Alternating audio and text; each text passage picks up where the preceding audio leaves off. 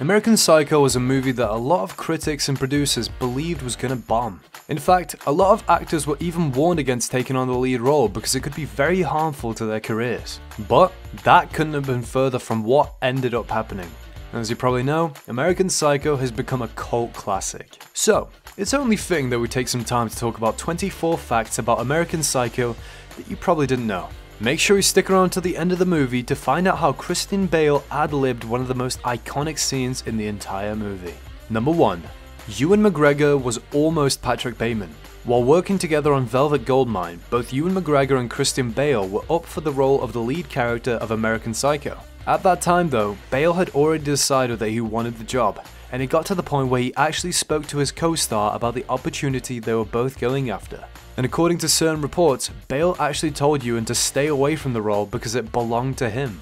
Number 2. 18 seconds of footage made a massive difference when it came to American Psycho's rating. Though the movie was filled with blood, gore and violence, it wasn't any of these subjects that caused the movie to almost have an NC-17 rating.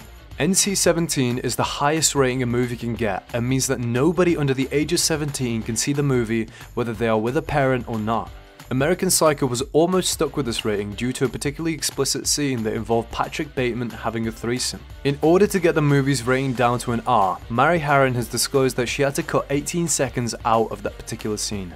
Number 3. The "this is not an exit" sign referenced the ending of the novel. In the closing scene of American Psycho, as the camera panned over and focused on Patrick Bateman's face, a sign can be seen on the door behind him. The sign read, "This is not an exit."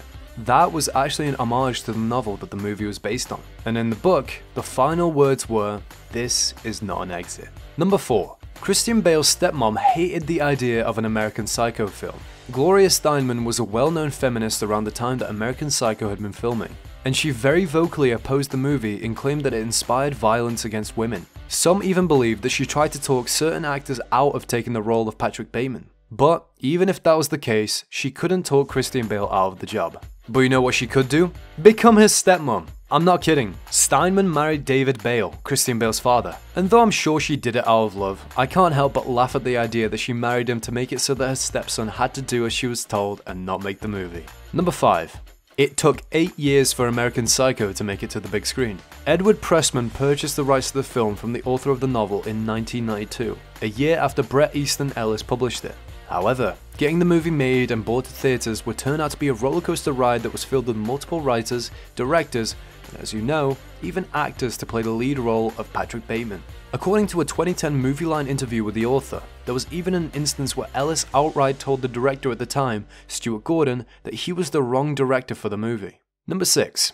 The American Psycho movie was actually set 2 years before the book took place. The novel that the movie was based on was noted as taking place just after Reagan's time in the White House had come to an end, specifically in 1989. However, in the movie adaptation of American Psycho, Patrick Bateman can be seen reading a Zagat from 1987, and at one point, during the end of the movie, Reagan can be seen giving a speech on the TV, meaning that Mary Harron's version of American Psycho took place 2 years before the book that it was based on. Number 7. The reason Timothy Bryce's business card was the worst was that he couldn't spell. One of the most iconic scenes in American Psycho is the Battle of the Business Cards. What better way to prove that you're a true Wall Street man than showing off the wicked font on your card? Well, during the friendly competition, Timothy Bryce's card proved to be the worst of them all. And, if you look closely enough at the wording, you'll see that he even spelled acquisitions wrong. Number 8. Christian Bale was told that taking the lead role in American Psycho would be career suicide. Like a lot of managers at the time who were skeptical about the movie, Christian Bale also warned him of the risk. According to an interview that Mary Harron, the woman who ended up directing the final version of American Psycho, did with The Guardian in 2000, Christian Bale had a bunch of messages on his answering machine warning him not to take the job. However, according to Harron, that just made him more excited. Number 9. Patrick Bateman quoted the wrong Ed in American Psycho. In American Psycho, Bateman had the line about Ed Gein and quoted him by talking about wanting to treat a woman right while also wondering what her head would look like on a stick. It was a really dark scene in the movie, but it was also a misquoted scene. It wasn't Ed Gein who said that quote. Instead, it was a different serial killer by the name of Edmund Kempter. Both Kempter and Gein have inspired the creation of countless characters throughout the horror genre, including Leatherface from Texas Chainsaw Massacre and Buffalo Bill from Silence of the Lambs. Number 10.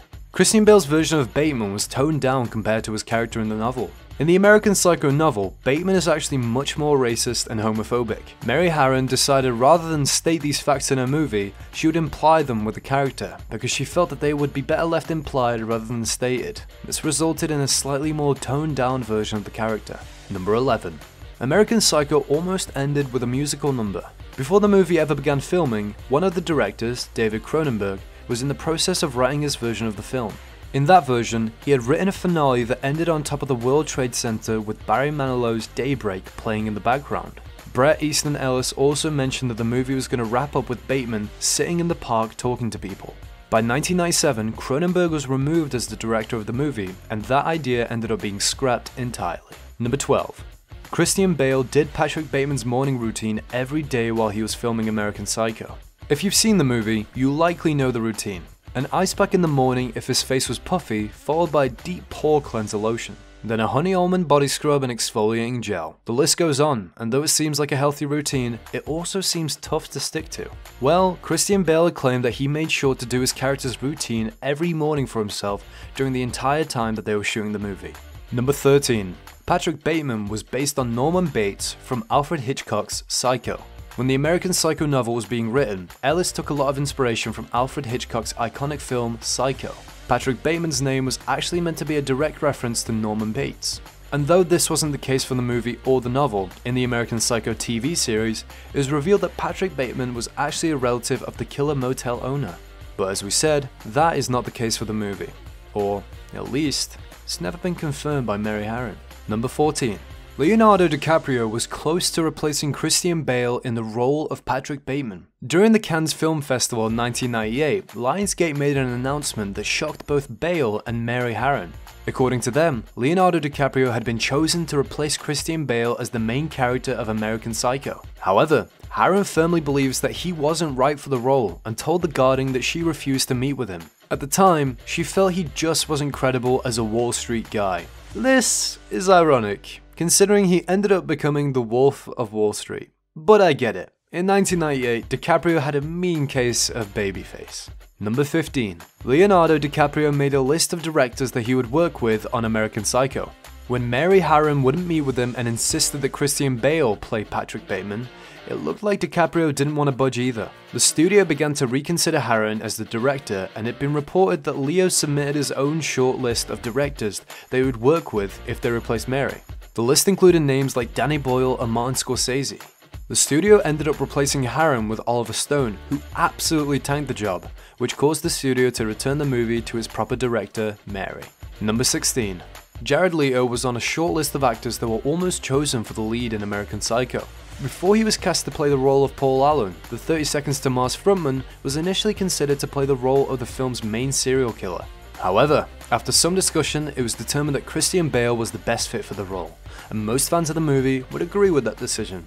Number 17. Christian Bale inspired Patrick's personality in American Psycho on the friendliness of Tom Cruise. According to an interview that Bale did for Black Book magazine when researching ideas for how he would portray Bateman in the movie, he came across a late-night interview with Tom Cruise. He was interviewed by David Letterman, and according to Bale, he channeled the intense friendliness with nothing behind the eyes that he saw in Tom Cruise when portraying the serial killer on screen. Number 18. Christian Bale used stick figures to brainstorm ideas for the threesome scene in American Psycho. While coming up with ideas for the scene, Mary Harron, Christian Bale, and a few other members of the crew watched adult films to gain inspiration. And during those brainstorming sessions, Bale would draw stick figures doing all sorts of nefarious acts to display his ideas for what should happen in the scene. Number 19. Patrick Bateman's confession was shot multiple times because Christian Bale gave a better performance with each take. While shooting the scene in American Psycho when Patrick confessed to his lawyer, it became clear that the more takes they did, the more cappuccinos Bale would drink, which was somehow improving his performance. The scene took a total of 14 takes, with each one being better and better than the last. Number 20. Swords were used for the sound effect of the business cards in American Psycho. During one of the movie's most iconic scenes, when Bateman and his co-workers were comparing their business cards, each card was introduced with a whooshing sort of sound. This was to enforce the fact that American Psycho was intended to be a satire of the corporate lifestyle. And to create that intense whooshing sound, the effects team used the slowed down sound of a sword being drawn from its sheath. Number 21.